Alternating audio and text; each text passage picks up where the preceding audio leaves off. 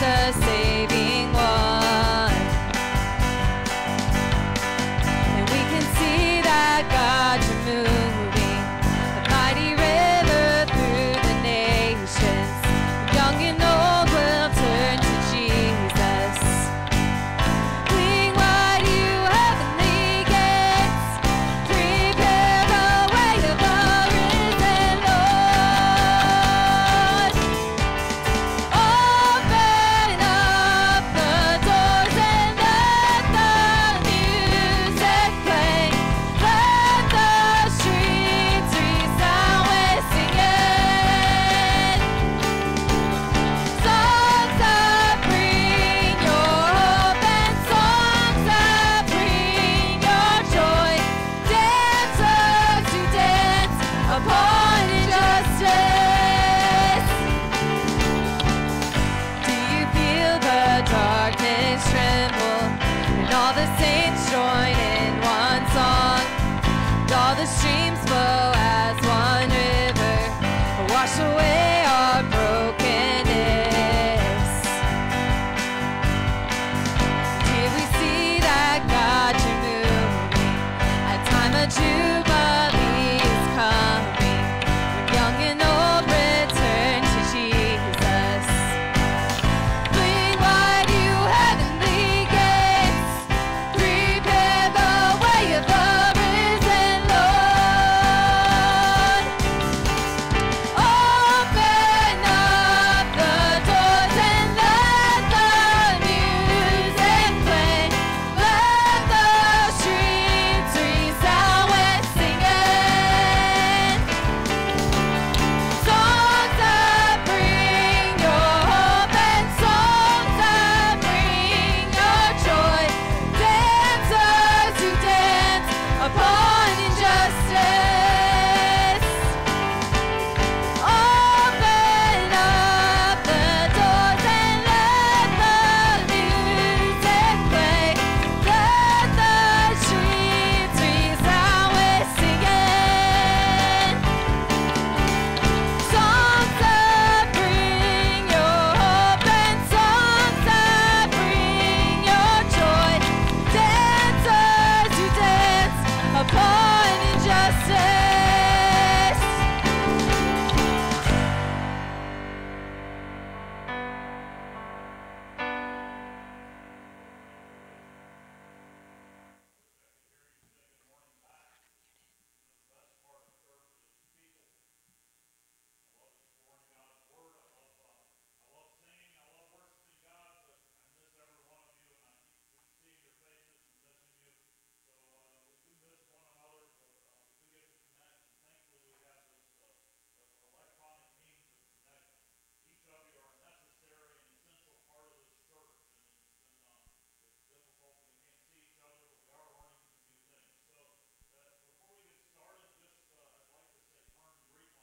But we'll keep our social distance, so greet one another online. Just type something or give a thumbs up or do something to greet one another.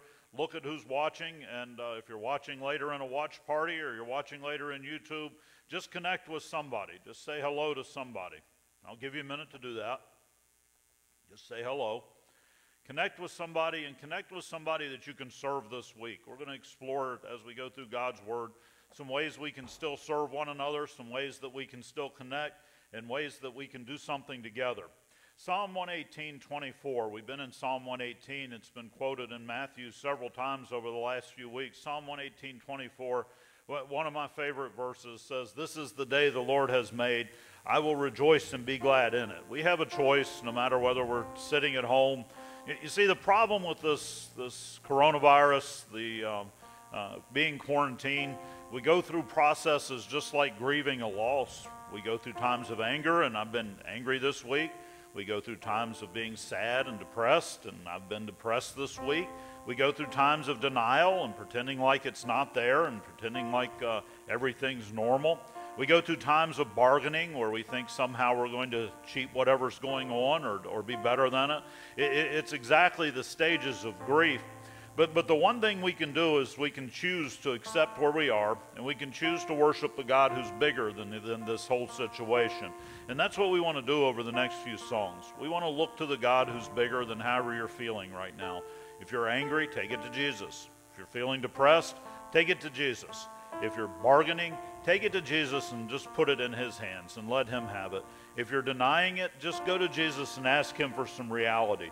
Something we call worship. Worship is when I focus on Jesus more than my problems, when I focus on Jesus more than myself. Psalm 118 verse 14 says, "The Lord is my strength. He is my song. He is my salvation." He's our only strength. He's our song. So wherever you are right now, in your living room or wherever you are, unless of course you're driving, would you just get into a posture of worship some way? Maybe that means kneeling.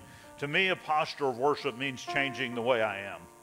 Maybe it means standing if I've been seated. Maybe it means kneeling. Feel free to raise your hands. It may feel funny at first in your living room, raising your hands or speaking in tongues or shouting out the praises of Jesus, but I think your neighbors need to hear you now. I think your neighbors need to know that you worship in the Spirit of God. So would you worship with reckless abandon today? Would you just worship just like the King has returned and Jesus is here? Would you allow him to be present in your life and allow his Spirit to fill you? Dear Lord, I ask you, would you just help us to worship you right now? Help us to come near you. Whatever we're feeling, whether we're sad or whether we're angry or whether we're denying everything and not living in our reality. Lord, if we're just confused and trying to bargain something right now, Lord, would you just let your reality come into our life? Would you be larger than whatever we're feeling right now? And would you draw us together as we worship across an entire region, across maybe a nation or a whole world today, Lord, together? Would you just bring us together, Lord? And if there's someone new watching this, someone new to this church, just let them feel that they're part of something bigger, Lord. Thank you as we begin to worship you now, Jesus.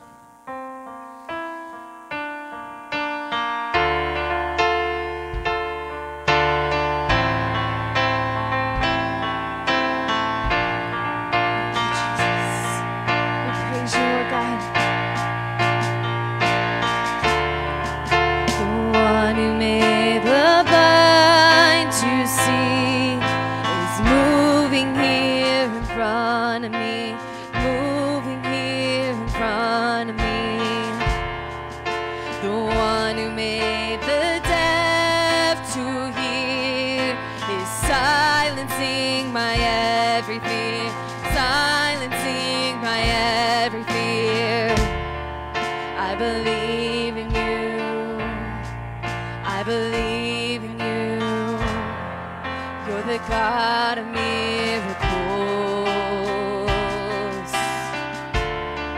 I believe in you, I believe in you, you're the God of miracles.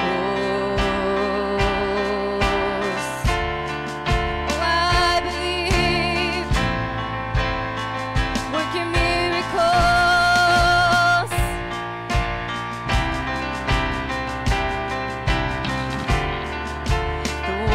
Does impossible is reaching out to make me whole, reaching out to make me whole.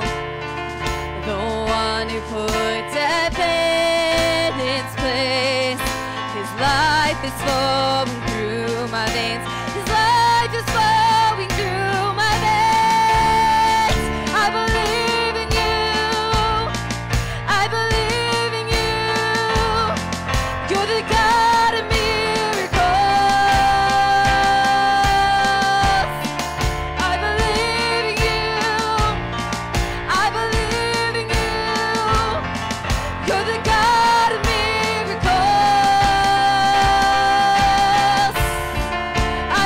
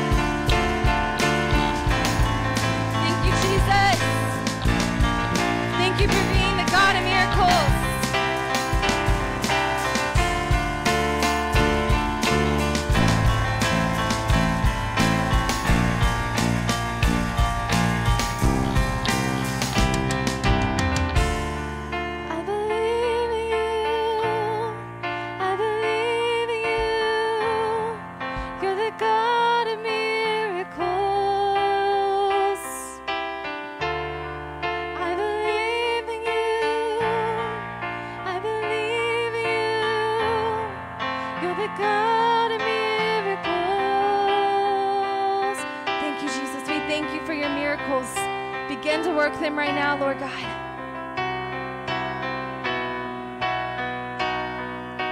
We praise your name, Lord God.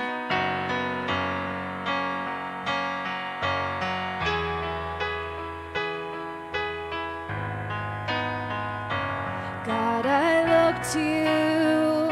I won't be overwhelmed.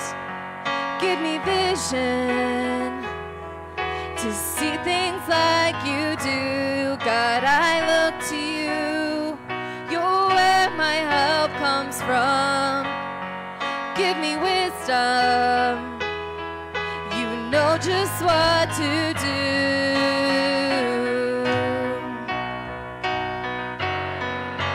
Thank you, Jesus. You know just what to do.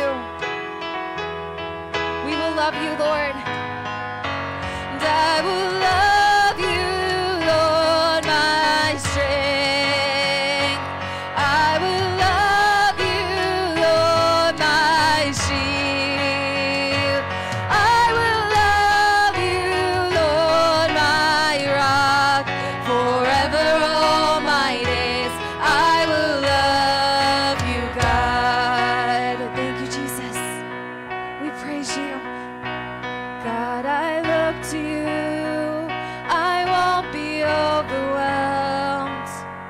Give me vision to see things like you do. God, I look to you. You're where my help comes from. Give me wisdom. You know just what to do. You know. I will love you, Lord. I will love you, Lord, my strength. I will love you, Lord, my shield. I will love you, Lord, my rock. Forever all my days, I will love you, God. Hallelujah, God reigns. Hallelujah, God reigns. Hallelujah, God reigns. Forever all my days. Hallelujah. Sing that again. Hallelujah, God reigns.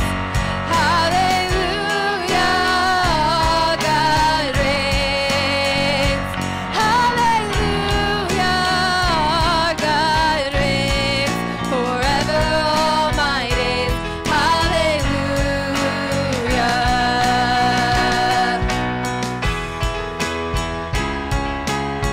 Thank you, Jesus. You reign.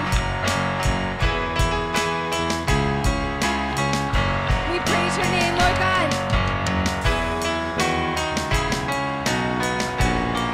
Forever all my days. Hallelujah. Hallelujah. God reigns. Hallelujah. God reigns. Hallelujah, God reigns. Forever all my days. Hallelujah. Hallelujah, Lord. Thank you, Jesus.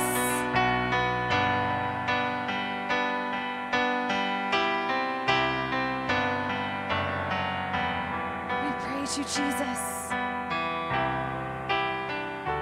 I love you, Lord. Oh, your mercy never fails me all my days.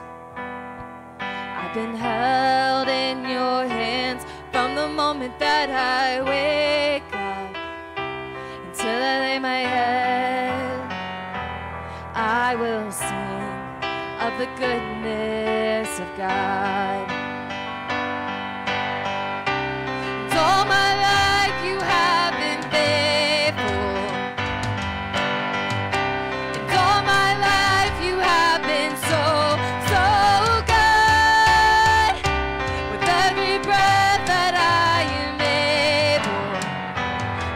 I will sing of the goodness of God. Thank you, Jesus. I love your voice.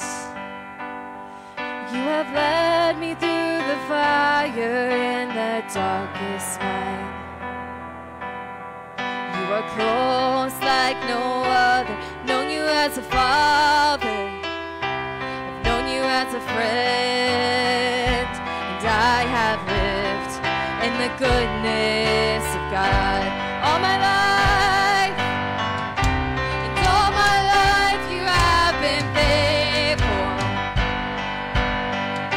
And all my life you have been so, so good. With every breath that I am able, I will sing of the goodness of God. And all my life you have been faithful. And all my life you have been so, so good. With every breath that I am able, I will sing of the goodness of God. Your goodness is running out to me. Your goodness is running out to me. With my life laid down, I'm surrendered now. I give you everything. Your goodness is running out to me.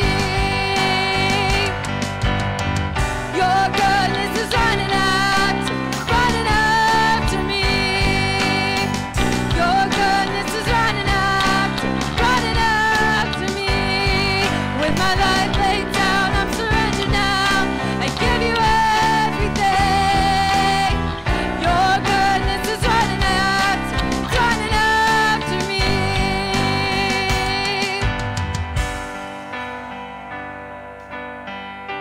And all my life you have been faithful. And all my life you have been so, so good. With every breath that I am able, I will sing of the goodness of God. Oh, I will sing of the goodness of God. I'm gonna sing of your goodness, oh God. Thank you, Jesus. Thank you for your goodness. We praise your name, Lord God. Yes, Jesus. Lord, we praise you for your goodness right now, Lord. Lord, we praise you for who you are, Lord. Wherever you are right now, LCCers, would you just praise him? Would you just lift your voice and praise him? Worship him. Find out the garment of praise lifts up the spirit of heaviness. Lord, you are the one who gives us strength when we have no power. And Lord, I know there's someone who's watching right now that has no power. Would you give them your strength? Would you let your spirit just descend upon that room and show them that you're the God who's still in charge, Lord? And Lord, you give a song to those who are sorrowful. Would you just give us a song this morning, Lord? Would you just, in every home and every person watching this, Lord, all around this world, would you just give them a song today, Lord? And Lord, you give us our salvation. Would you save us today, Lord? Would you rescue us from the things of this earth? Would you rescue us from the sin and the things of the world that get on us, the goals and motives of this world, Lord, and show us a new goal today. Show us your eternity and show us that you are our reward, that you are our goal, Lord. We sing today of your goodness, Lord, and we ask you, Lord, would you just let everyone who's watching this, would you just let them know your goodness today, Lord? We can talk about it, but knowing it by you moving into their room and they sense your presence, Lord, that's what we need today, Lord. Just lift us and let us know that you're still the God who's in charge. We ask this in your name, Jesus. Amen. Well, we're in Matthew, and Liberty Community Church, we preach through whole books of the Bible, and I tend to not move away from that. So in spite of a coronavirus pandemic, I still think it's comforting that we stay in the same place where we were and we keep moving forward. And we've been talking about the Lord's return, which is probably very appropriate where we are. Next week we're going to look at the price Jesus paid for us. And then the following week is Easter, and we finish up Matthew, and we're likely moving into Leviticus from there. So welcome. If you have a Bible, open it up to Matthew chapter 24. We're starting in verse 36, and we'll continue on through chapter 25. We'll continue through the, one of the problems with this pandemic is the uncertainty. If we just knew how it was going to work out. I find myself watching more news than I should, find myself looking at news sites more than I should, and it's because I want some certainty. I want to know what's going to happen, and the truth is, we don't have a lot of certainty. We don't have much to give us certainty. Jesus taught us last week, he said, when we see the fig tree coming out, when we see the tree beginning to get tender and we see the buds beginning to come out, we know that summer is near. And the certainty of it is true. It's not the fig tree that brings summer. Summer is certainly coming, and the fig tree knows that it's coming. So there's a certainty to it. Jesus says in verse 36, concerning the day and hour, nobody knows. Nobody knows the day and hour that Jesus returns and says that's enough of this world. There are two kinds of people that will be taking part in this today. There are the people who don't feel like Jesus is returning and that there isn't such a thing as judgment. And there are the people who live every moment of their life in the constant awareness that Jesus is returning and that everything we see here is frail and falling apart. The good, the bad, the ugly, all of it is disappearing. It's all going to go away. All of our motives, the car you drive, the jobs that we're so stressed about losing right now, the homes that we're so stressed about losing, none of them are eternal. All of the things that we think are so important here on this earth that we give our whole 70, 80, or 100 years here on this earth toward, in the certainty of Jesus' return, those things aren't as certain as we thought. So there is really only one thing that we can be certain of, and that's that Jesus is going to return. That this world will not continue on the same path that it always has, that Jesus will return.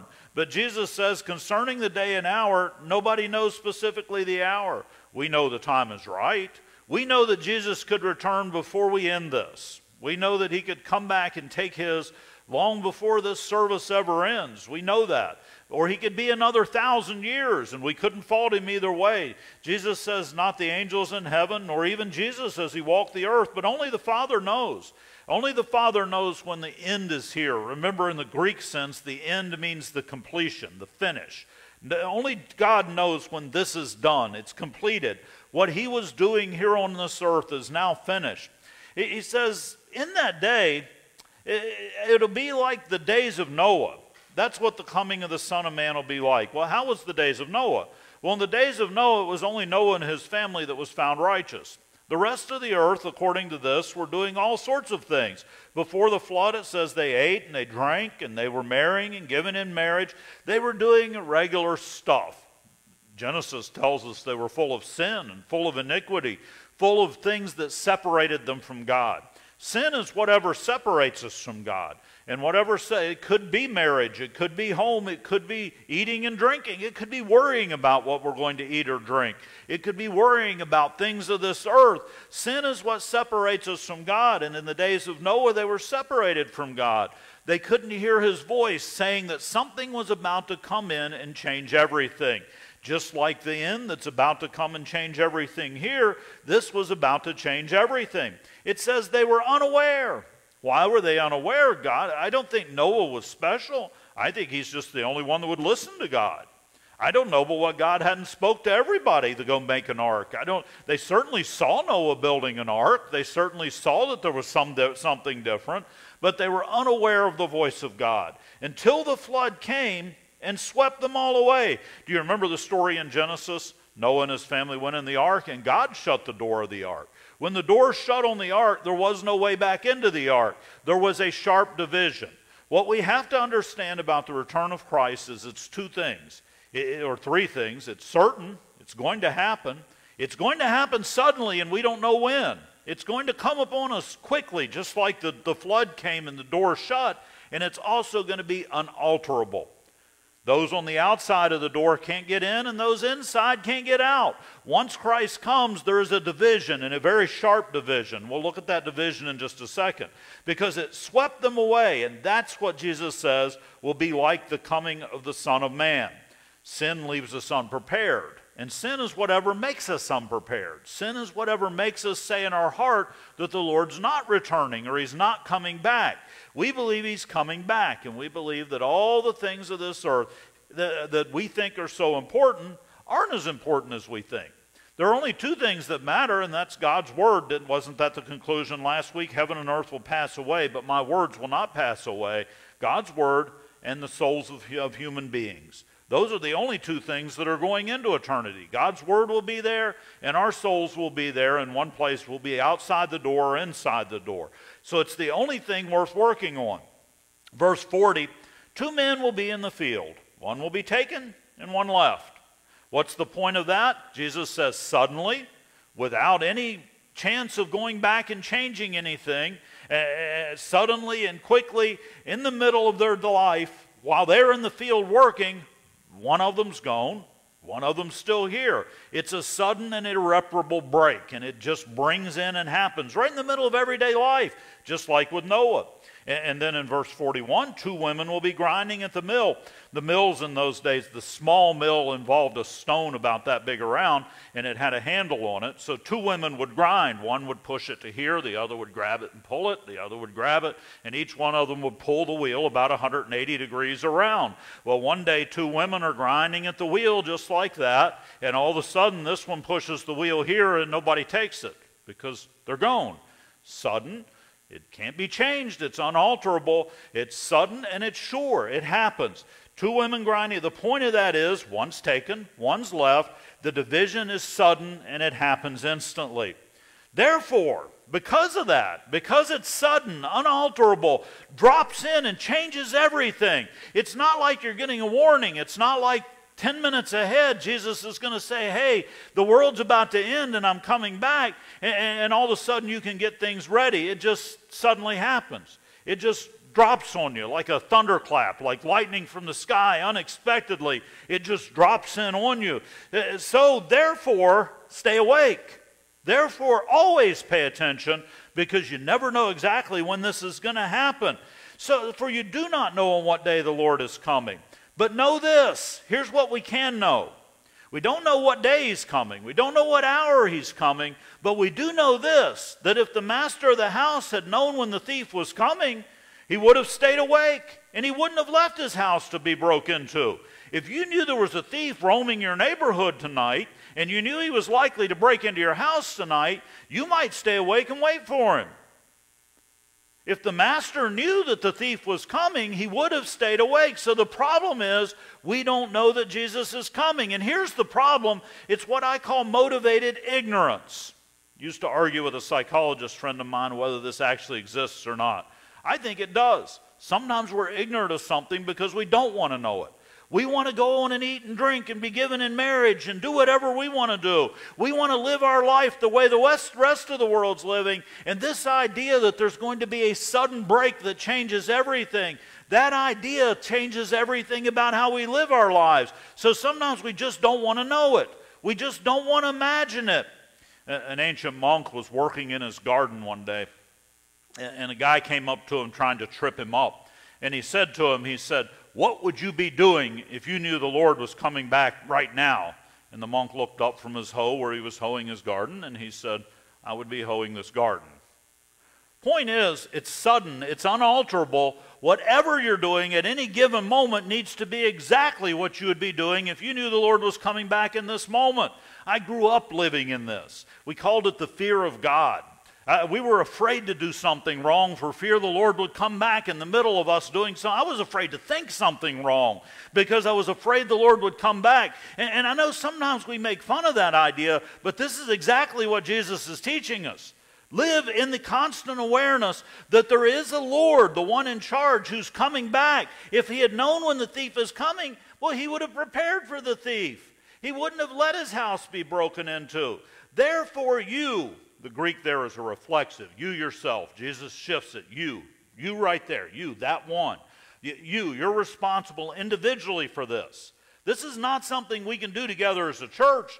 This is something you have to prepare your life for the coming of the Lord. Therefore, you also must be ready. For the Son of Man is coming in an hour when you don't expect. Again, suddenly and unexpected. So, verse 45, who is the faithful and wise servant?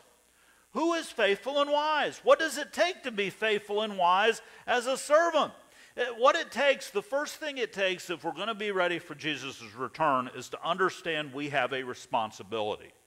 Jesus did not put you on this earth to take up space, to breathe oxygen, to run around and consume. The world tells you you're a consumer. The world tells you it's giving you what you need. The world tells you it's your job to receive what it gives you. The truth is you are not put here to receive from the world. You're not a consumer of the world. You were put here to make a difference. You have a responsibility to make a difference. So who is the faithful and wise servant who the master has set over the household to give them their food at the proper time?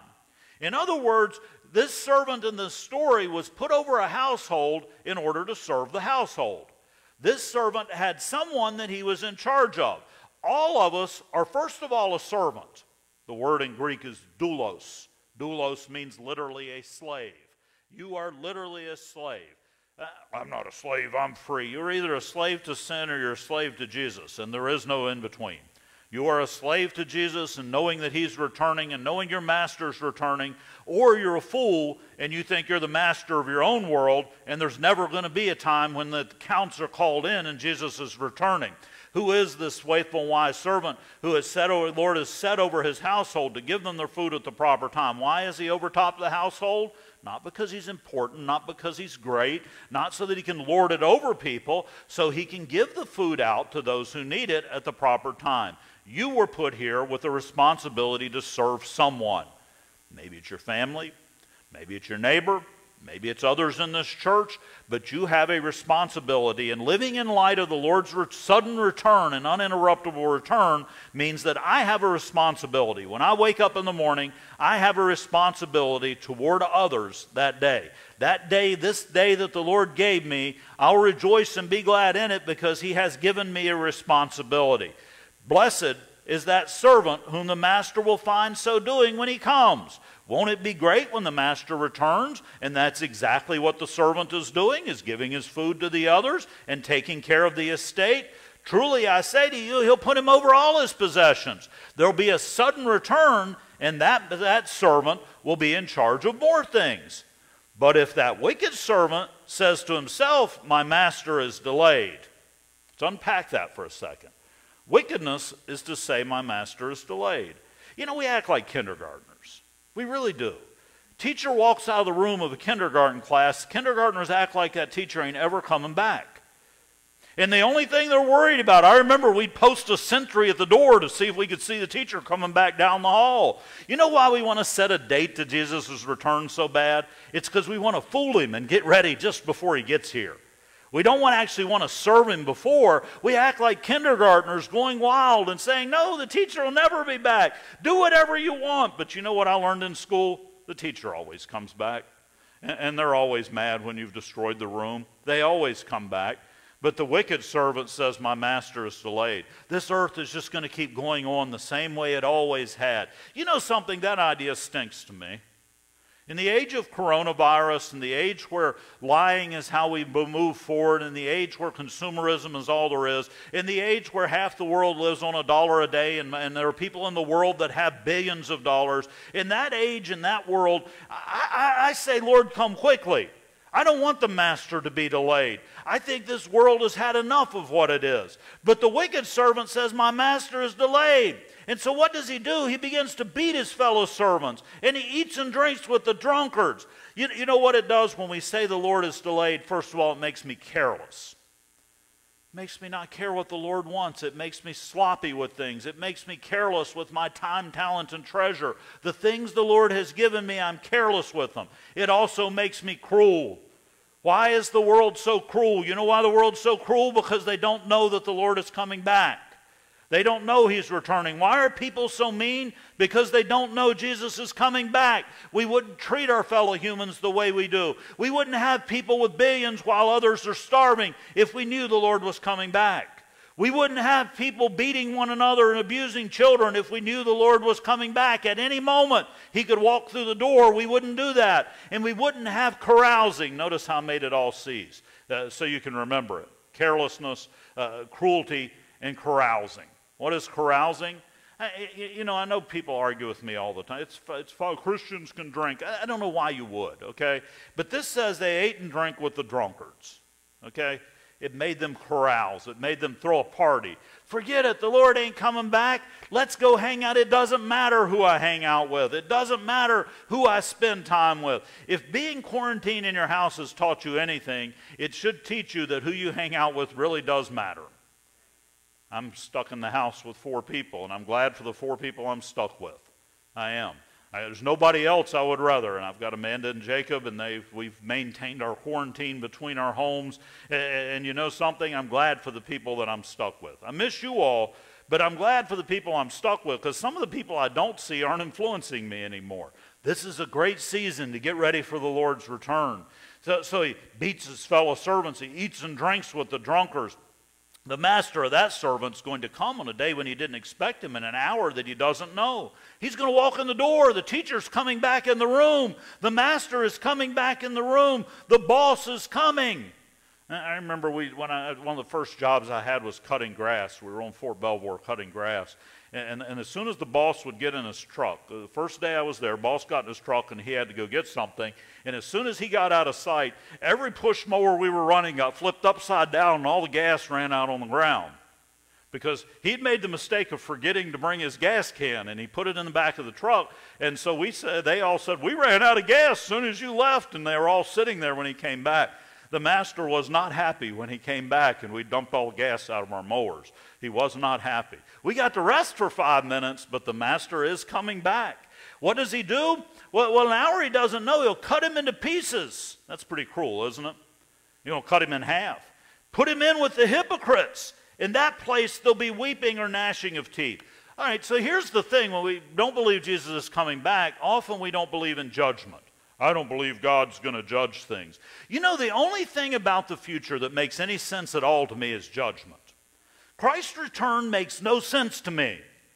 He came 2,000 years ago and we nailed him to a cross. Why on earth would he come back? I wouldn't. Forget you all. I'd let the earth just keep spinning. Let us just keep destroying each other. But he does promise he's returning. In eternal life, none of us deserve it. What a gracious God to give us eternal life. It's a great gift. None of us have earned it. None of us deserve it. Jesus paid the price for it. We'll look at that next week. Judgment is the only thing in the future that does make sense. It does make sense that there's a God above who's going to call in the accounts. The person who abused you years ago is going to pay the price. It does make sense that the person who's beating and choosing to abuse other people will one day pay the price. It makes sense that the one who hoards billions while people are starving, it makes sense that there'll be a judgment for that, doesn't it? It's the only reasonable thing. So when you're thinking, don't throw out the return of Christ thinking, well, God's never going to judge things. Jesus says that's what the wicked and foolish servant says. So what do we need to understand here? We need to understand that when I lose the lordship of Christ, when I don't think he's coming back, when I don't think he's in charge and actually going to judge things, eventually I'll lose myself. Eventually I'll be cast aside from my own self. In hell there is no self. I don't believe in a hell, Pastor. I don't care if you believe in it or not. There's something that's coming suddenly. It's certainly coming, and it is an inalterable division. And that division is being with Jesus or being away from Jesus. I don't know if hell has literal flames in it or not. I have no idea. I do know that's not going to be your biggest problem in hell. The biggest problem in hell is there is no presence of God. There is no hope. There is no future. The door has been shut and the water is rising. One has been taken and the other has been left. It's sudden and irreparable. So he gives us some stories here. And we're going to try to unpack the stories. Because first of all, I have a responsibility in light of the Lord's return. The second thing I need to know is that I need to be constantly filled with the Spirit of God. I need to be overflowing in the Spirit of God constantly. I don't know what you've been doing while you've been sitting at home or while you've been going to work and you can't go shopping and you can't do the normal things that you do. But I do know what we ought to be doing, and that's we ought to be filled with the Spirit constantly. We ought to be overflowing continually in the Spirit. Because the Spirit that I have, you know what this whole quarantine will teach you? It'll teach you that you can't ride on the Spirit that I'm filled. You can't take my overflowing and do something with it. You can only be filled with the Spirit on your own. The Spirit is for each and every one of us. The tongues of fire settled on each and every one of them, and each and every one of them began to speak in tongues. The kingdom of heaven will be like 10 virgins who took their lamps and went to meet the bridegroom. I guess the tradition was this, okay? They would have a big wedding feast, and a lot of them happened at night.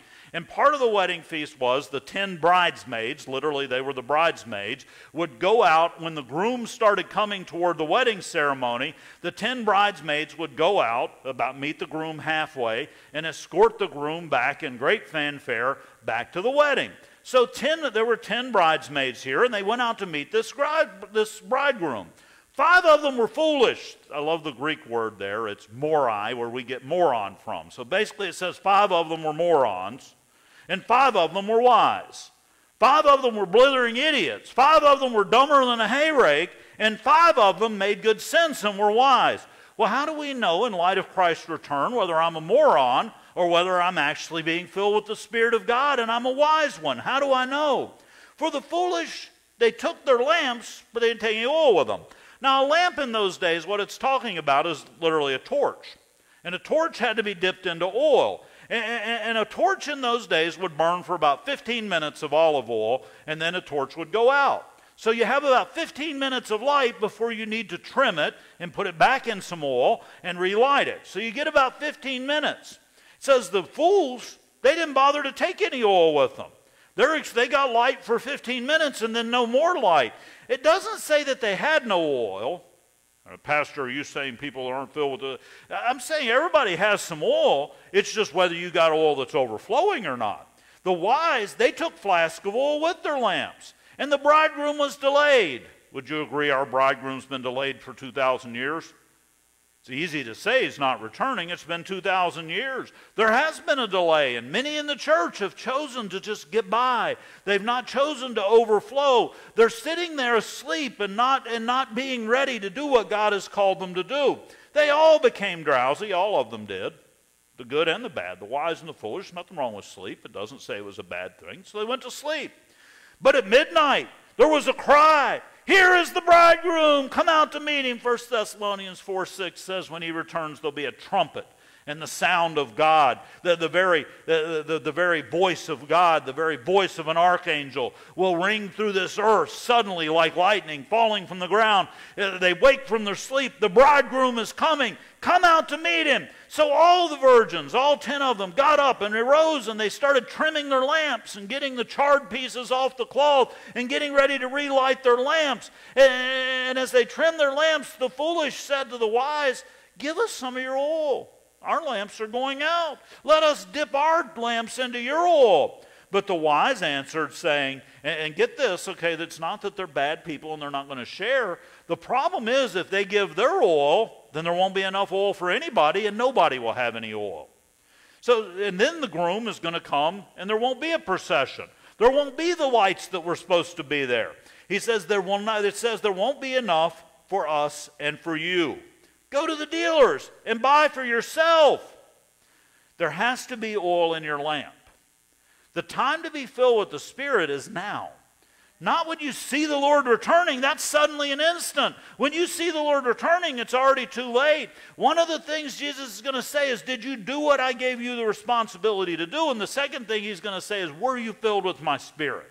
The Spirit comes from eternity. The Spirit draws us toward eternity. The Spirit empowers us to live today. He literally is the oil that's in our vessel. And you know something? We need that oil every day. I don't know what's coming in this coronavirus age, but I do know if you're filled with the Spirit, you'll be ready for it.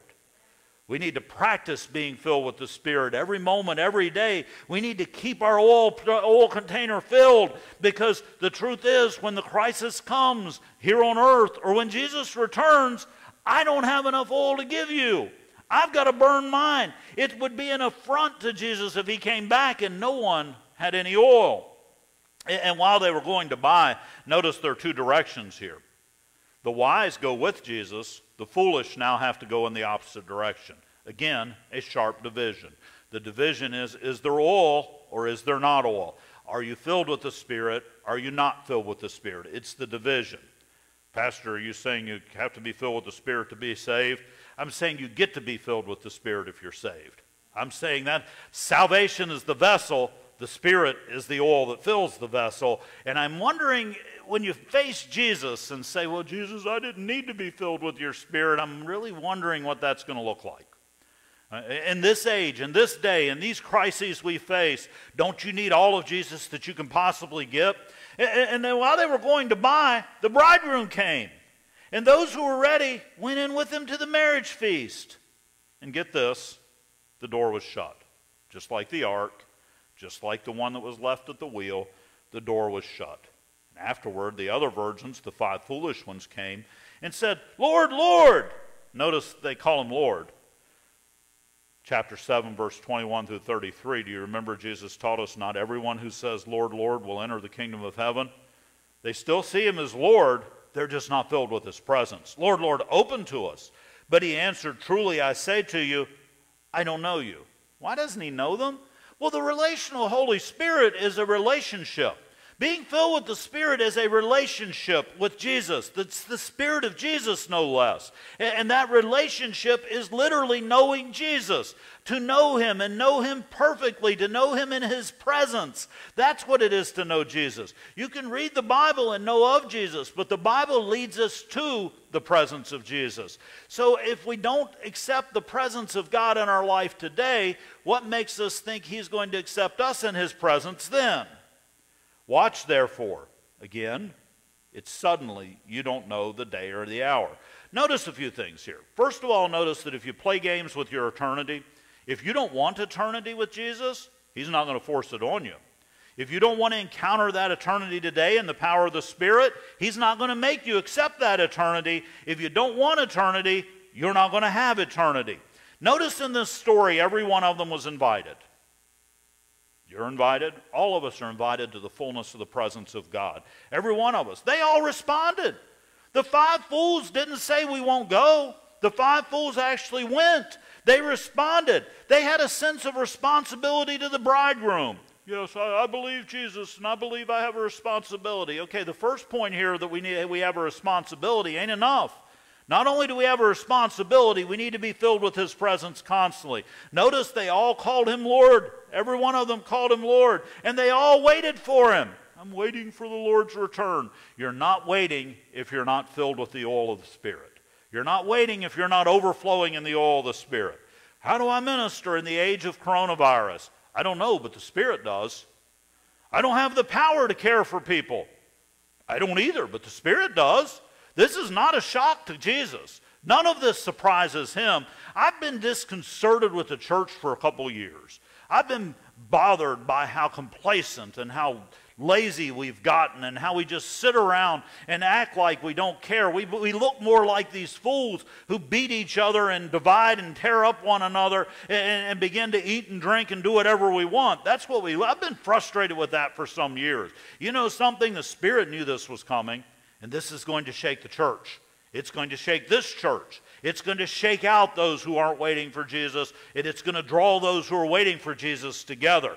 I look forward to this season. You know why? Because the worst thing can happen to me is I'm with Jesus.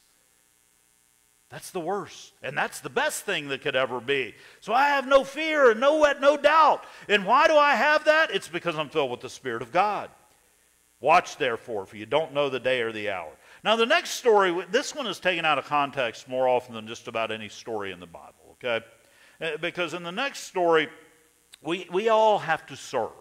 And the point of this next story is that Jesus put you here to serve. When he returns, will he find you doing what you're responsible for, family, whatever you're responsible to lead, to feed, to take care of? Will he find you filled with the Spirit, and will he find you serving? You exist to serve others. You exist to serve the church. Your spiritual gifts are about serving one another in this church. And we're going to talk a little about how difficult it might be to use our spiritual gifts in the age where we're separated by the internet. But I think we can do it, and the Spirit has a way we can do it. I believe the Spirit can lead us toward new freshness and new fruit and a new life in this current age. For it'll be like a man who goes on a journey and he called his servants and he entrusted them with his property. Guy's getting ready to go away. The owner's getting ready to go away and he trusts them with his property. He gives one of them 5 talents. A talent is about 75 pounds of gold. So in today's world, that's about $1.6 million. I did the math, okay? So 5 talents is nearly $9 million. So he leaves, and you see, what God has entrusted you with is huge. He hasn't given you a penny. He's given you a thing, a life. He's given you a season on this earth that is absolutely priceless, and you're to do something with it. All of us were given something. To another, he gave 2 talents. That was only $3.2 million. Just $3.2 million. That's all. And then he gave another one 1 talent. He only gave him $1.6 million. Everybody, according to his ability, got something. Okay? You know why? Because the master had some sense of who was going to make use of it and who wasn't anyhow. The master already knows what's coming. Why do some people have more than you when it comes to spiritual things? Because the master knows that those people are going to use it. Then he went away. And he who had received 5 talents went at once, and he traded them, and he made 5 talents more, so he doubled it into 10 talents. He used it. He took what God gave him, he took what the Lord gave him, and he got more out of it. He used it to invest. He took the things that God gave him, and he used it to bless others. And the one who had 2 talents did the same thing, but the one who had 1 talent went and dug it in the ground and hid his master's money. Yes, I have salvation. I'm saved. Now I'm going to put it in my pocket. I checked the form a box a few years ago, and I'm going to put it in my pocket, and that's my ticket to get into heaven one day. But I don't want to lose that ticket, so I'm putting it in my pocket. You know something? Your salvation was given to you so that you could see others saved. It was given to you so you could risk it, so you could put it out there. Well, I was filled with the Holy Spirit 10 years ago. I spoke in tongues, and now I've put it in my pocket, and I've got a little flask of oil that I'm trying to hide in my pocket. Now that little flask of oil is going to dry up because we continually have to use it, risk it, put it out there. We continually have to use what God gave us or we lose it. We'll see that in just a second. This guy, he felt safety was the goal here. You know, your safety here on this earth is not the goal. In the age of coronavirus, we're quarantining. There are only 5, 6 people in this church building right now. We're following the wisdom, okay? I'm not saying go out and be foolish with it. But I am saying your safety and your security, your bank account, your nest egg, if you have one still after the economic collapse we've had in the last few weeks, that was never the goal. Safety is never safe. The only safety is Jesus. He's the only thing that's safe. And the fear of failure will always lead to one thing: failure. When we're afraid of it, it's what's going to happen. Well, this guy was afraid he would lose it, so he hid it. He was afraid. You know, some of us are so afraid of losing our salvation, we think the goal of Christianity is to do nothing. And if that were true, the most holy thing in the world would be a rock, because it doesn't do anything. We have to do stuff. And when you do stuff, people judge stuff. When you do stuff, you might get it wrong, but we have to risk it if we're going to gain something from it. The fear of failure keeps us paralyzed, and we'll see what Jesus has to say about that, because we have to steward and serve with what we have. Now, after a long time, the master of the servants came back, and he settled the accounts. Again, there's a judgment. Again, there's a difference. He who had received the 5 talents came and he said, "Look, master, you delivered me 5 talents and I've made you 5 more. So the master says to him, and I love this. This is what I want Jesus to say to me. "Well done, good and faithful servant. Well done. You have been faithful over a little. I'm going to give you much in eternity. Enter into the joy." And the word for joy there is the banquet, the party, the festival. The festival we see in Revelation 22, the great marriage supper of the Lamb. Enter into the party. Enter into your master's joy. And he who had 2 talents did the same thing. He came up and said, "Look, Lord, I've doubled your money." And he says the same to him. "Well done, good and faithful servant." But he, in verse 24, who had received 1 talent, came forward and said, "Master, I knew you were a hard man, reaping where you didn't sow, gathering where you scattered no seed." This doesn't say God is a hard man who takes where he doesn't deserve it, because God deserves everything. God can't take. He sowed it all. So if you want to look at Jesus in this story, he deserves it all. And I've had people, well, I think if God's a big, mean, judgmental God, I don't want to serve him. You know, I think that's absolutely foolish. If you really believe God is a big, mean, judgmental God, you probably should be serving him more than I am. I believe he's a great, big, loving God, but I also believe he does call the accounts in. The Bible tells us he loved me enough to die for me. We're going to look at that next week. He is a gracious and gift-giving God while we live in this age. But if you're one of those people who thinks God is mean and thinks God is just waiting to strike us, you should be serving him all the more. The fact that you believe God is harsh doesn't mean that you don't serve him. He says, I was afraid. I went and hid your talent in the ground. Here, have what is yours. But it wasn't what was his, because what was his was the increase. What Jesus wants from us is the increase. What he wants in this season is the people that we have blessed because of what he's given us. If Jesus has put it in your hand, he's given it to you to give to somebody else. The master calls him and he says, you wicked and slothful servant. You know, the real problem here is that this guy puts himself first. It's a real problem in our age too. Me first. I want my own security. The goal of life in America right now is for me to be first and to discover my own security.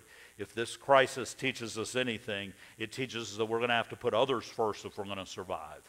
And it also teaches us that our security is not nearly as secure on this earth as we thought it was. You knew I reaped where I didn't sow, and I gathered where I had scattered no seed. Then you ought to have invested the money with the bankers. If you knew that about God, if you know there's a judgment coming, and you believe God is going to call the accounts in, you ought to do something with what you have in your hand right now, because he might return today. And you ought to do something with the blessing that he's given you.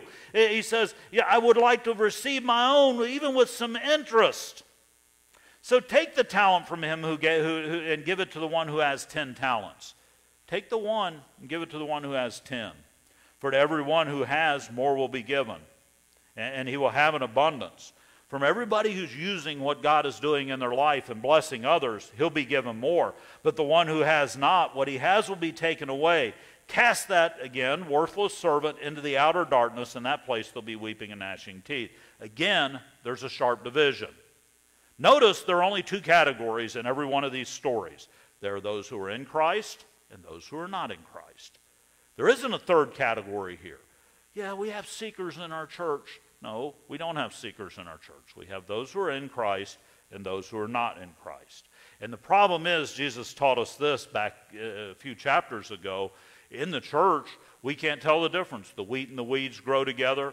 The good fish and the bad fish are in the same net. Sometimes it's hard to tell the difference when we're a church together. Sometimes it's hard to tell who's actually waiting for Jesus and who's not. When the Son of Man, verse 31, comes in his glory, if you've got your Bible out, underline the word when. It doesn't say if, when he comes back. And he'll have his glory. The light will shine around him. And if you don't want to give him glory now, you ain't going to like that day either. And all the angels will be with him. And then he will sit on his glorious throne. Why? Because he's in charge. He is in charge now, and he'll be in charge then. Before him will be gathered all the nations. Say it with me wherever you are. That's me. I'm part of that. Before him, I'm in this picture. I'm there. You're there. Every one of us is there. All the nations will be before him. And he will separate people one from another. Again, a sharp division. Those are in, those that are out. As a shepherd would separate the sheep from the goats. They let the sheep and goats run among each other. They were out in the same pasture. They let them run among each other. But sheep were considered valuable, and goats were pretty valueless. They weren't nearly as valuable as the sheep. So the shepherd, because they required different care, would have to occasionally go separate the sheep from the goats. And he'll place the sheep on his right hand, but the goats on his left hand. And then the king will say to those on his right hand, come, you who are blessed by my Father, inherit the kingdom prepared for you from the foundation of the world. Do you know what your purpose has always been? Do you know what the whole purpose of the world is? The kingdom that's coming.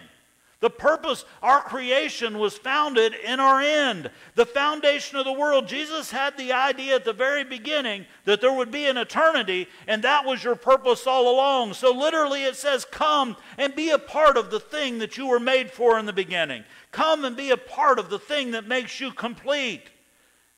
Why? Because I was hungry and you gave me food. I was thirsty, you gave me to drink. I was a stranger and you welcomed me. I was naked and you clothed me. Get this next one. I was sick and you visited me. Keep your quarantine up. There are ways to visit now without. I visited some sick people yesterday and never left my front porch. I mean, there are ways to do this. Okay. I was in prison and you came to me. There are people in prison right now. Whether they're physically in prison or whether they're in a prison of unemployment right now or a prison of poverty or a prison of hunger right now, there are people in prison. The righteous will answer and say, Lord, when did we see you hungry and feed you, or thirsty and give you to drink? When did we see you a stranger and welcome you, or naked and clothe you? And when did we see you sick or in prison and visit you? And the king will say, get this, truly I say to you, if you did it to the least of these, my brothers, you did it to me. Let's unpack that real quick, okay? It says brothers. If you did it to the least in the church, if you served the least in the church and blessed one another, then you also did it to Jesus. Because you know something? Jesus and the church are one. Jesus and the least person in this church are one. And if you're watching this and you've been isolated and nobody's contacted you and you feel like you're the least in this church, I want you to understand Jesus and you are one. And how we as a church take care of one another in this season is how we serve Jesus. When he returns, will we be caring for one another? We need to learn to care for one another and build believers. We need to learn that to serve this church means to serve Jesus. What does that mean for you? Some quick ideas. Why don't you start an online ministry of some sort? Do a Facebook post. Bless somebody. Have you seen Katie and every day she makes a picture with scripture on it? Do you know how many people share and are blessed by that? Doesn't take her long. She does it to bless others. She's using what she has to bless others. But you could do the same thing. We could share scriptures. Start a group. Use Zoom or Google Groups or something, Google Hangouts. Start a group. Invite some people into a group. I've been using an app called Marco Polo lately. Look up Marco Polo. You can send a brief visual text message where I'm speaking to you, and then when you want to respond, you can respond back. You know, it helps me to see faces right now, and I think it'd help you. Put Marco Polo on your phone. Friend me. Send me a message, and I'll send you something back. I'd love to see you and hear from you. Use FaceTime. Give.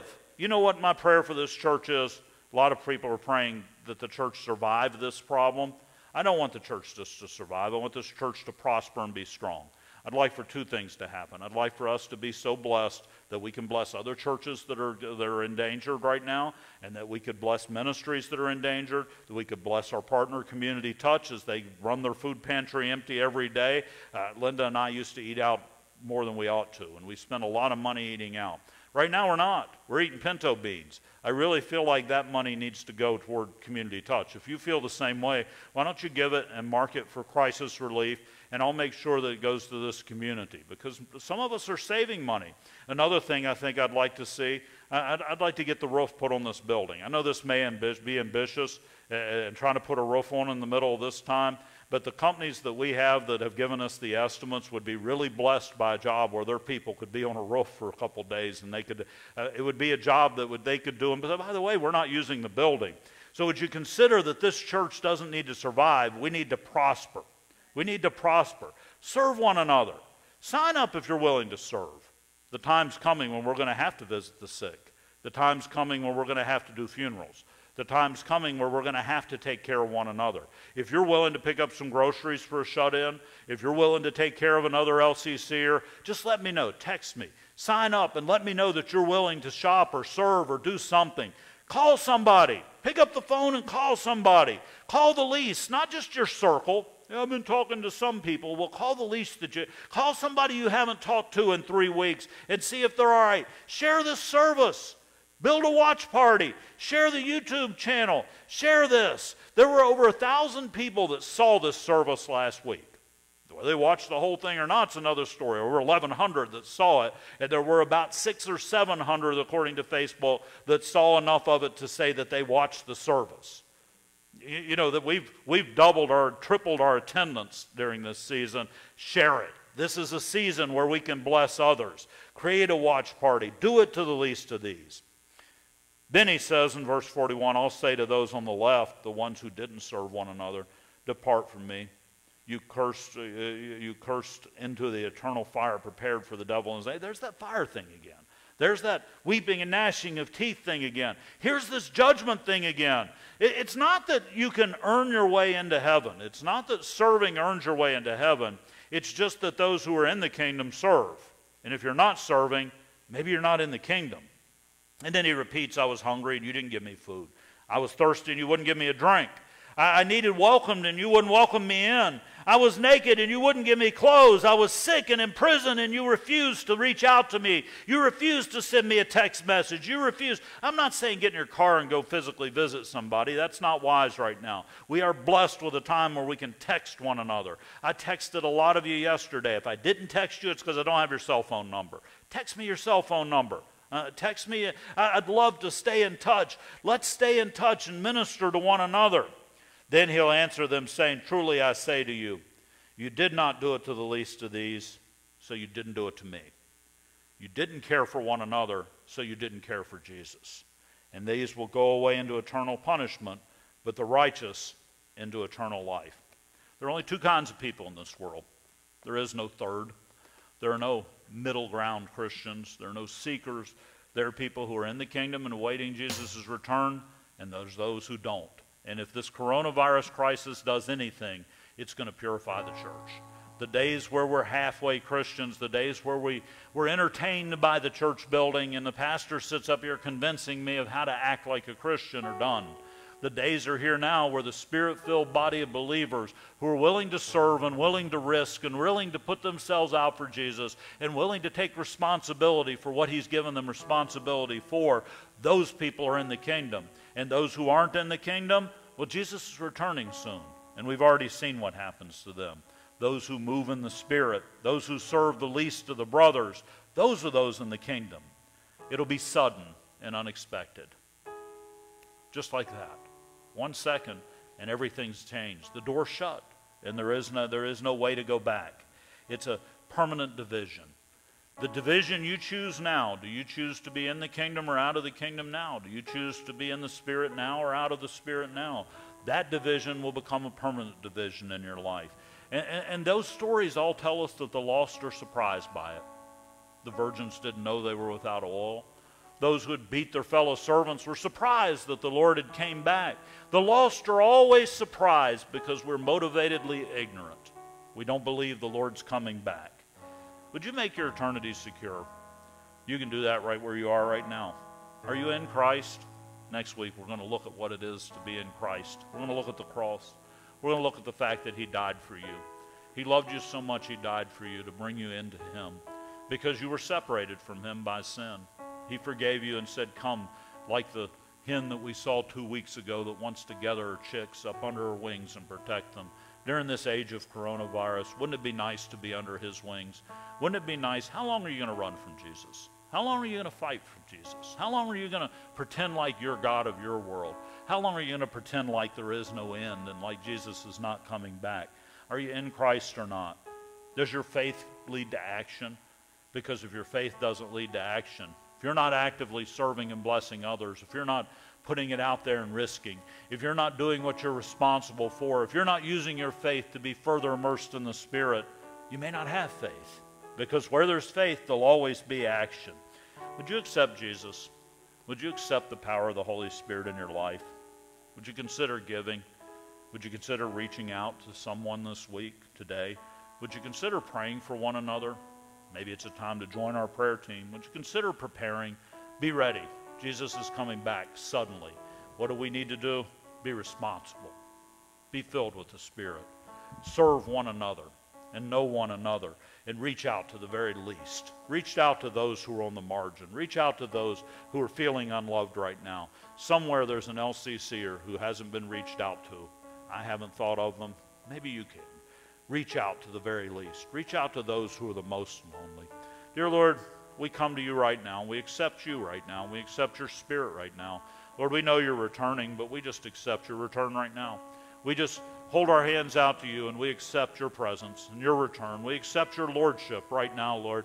We accept that we need oil. We need responsibility, Lord. We need to be serving. We need our faith to serve. Lord, would you use this season and this time to turn this church into the church that you've always designed it to be. For every person who hears my voice, who's in this virtual room that we have here, Lord, would you just fill them fresh and new with your Spirit right now, Lord? I could see people breaking out in tongues across the region right now, Lord, right in their living rooms. Would you fill us with your presence right now, Lord? Would you take the worry of coronavirus away from us? And Lord, just let us know that there's an eternity coming that you've prepared for us, Lord. And Lord, if there's somebody who doesn't want you in their life, would you just let your Spirit hound them this week, Lord? Your day is drawing near, Lord. Would you just make them aware, Lord, that you're returning, Lord? We don't want to be foolish. Lord, would you just accept us as we worship you now, Lord? Thank you, Jesus.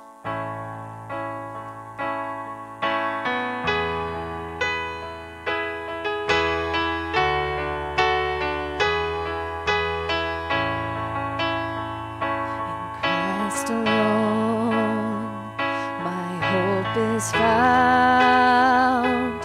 He is my light, my strength, my song. This cornerstone, this solid ground, firm through the fiercest drought and storm.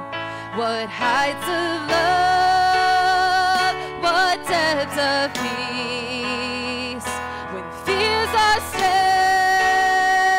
when striving cease. My comforter, my all and all, here in the love of Christ I stand.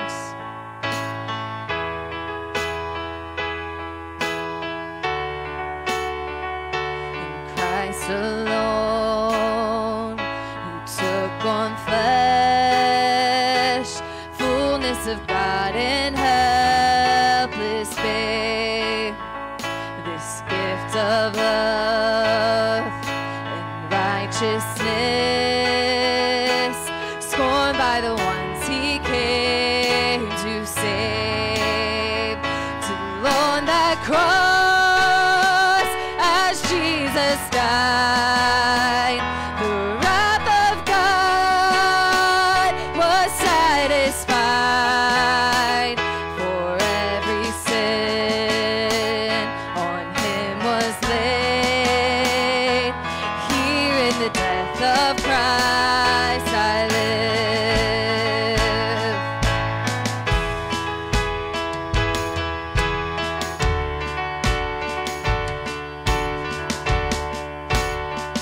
There in the ground his body lay, light of the world by darkness slain, then bursting forth in glorious day, up from the grave he rose again, and as he stands in victory, since curse has lost its grip on me, for I am his and he is mine, bought with the precious blood of Christ.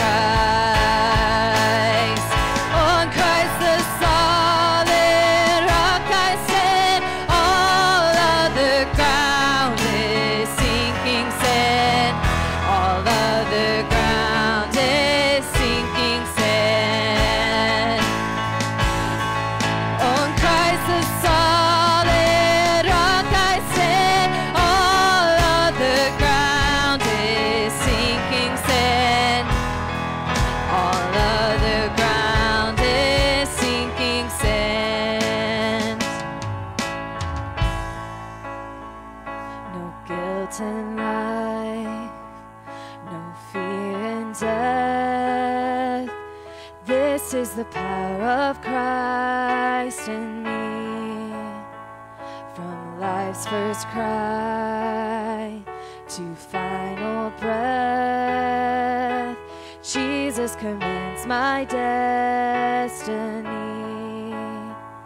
No power of hell, no scheme of man could ever pluck me from his hand till he returns or calls me home.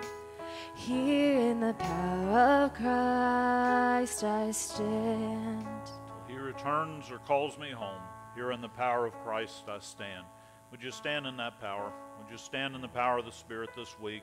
Use your time not to binge Netflix or worry or stress or play games. Would you use your time to stand on the solid rock this week?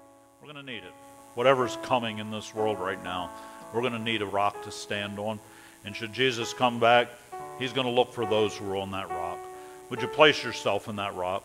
And would you let Jesus, from that rock, allow you to reach out and serve someone in this church? Reach out today. Call somebody, text somebody, use some app on a phone, but find some way to reach out to somebody today. Next week, we're going to have a special service. It's Palm Sunday. Next week, I want you to get a Sharpie, and I want you to have a Sharpie handy for the service because we're going to write. And so I'm not going to tell you what we're going to do with it, but I want you to have a Sharpie ready. We're going to celebrate Palm Sunday, and it looks like we're going to celebrate Easter the same way, and we're going to have some fun with this. We're going to explore Jesus. I think we can grow in the Spirit during this season. May God bless you. May God keep you this week. May He keep you in His Spirit. May He allow you, give you the power to serve others and the drive to serve others. May He make your calling and election sure. May He put you upon a solid rock. No matter what comes this week, Lord, we'll stand on a rock, whatever this world does. Lord, I ask you in your name, would you bless LCCers today? Would you bless those who watch this video today? In your name, Jesus, I pray this. Amen.